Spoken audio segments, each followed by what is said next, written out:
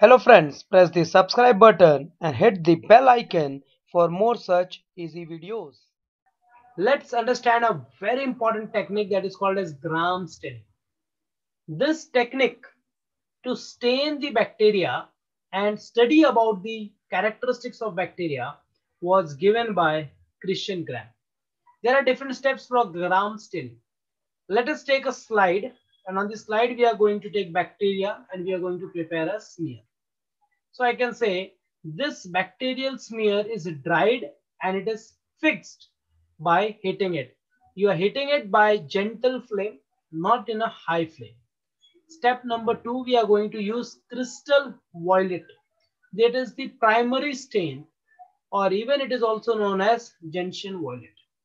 Then we add mordant to it, which will be acting as a fixative.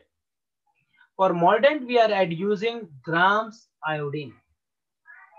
Step number 4, after adding grams iodine, decolorization has to be done. We are going to wash this slide in alcohol. 95% alcohol will be used, and after that we will add the secondary stain that is normally safranin. So it depends on the bacteria now which stain it will take, whether it will take the crystal violet, the primary stain, or it will take the secondary stain, that is safranin. So whenever I talk about gram positive bacteria, you can see the crystal violet color. It means the bacteria has taken the primary stain. And this is safranin color bacteria. It is gram negative. It simply means one thing: the bacteria that will take the primary stain is gram positive, and the one that will take the secondary stain is gram negative.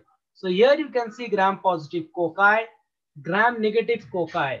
So the color is going to decide whether the bacteria is positive or negative. So to understand the staining technique, remember one thing: the one which takes crystal violet, that is the primary stain, is the gram positive bacteria, and the one which takes the safranin, the secondary stain, is considered as gram negative bacteria.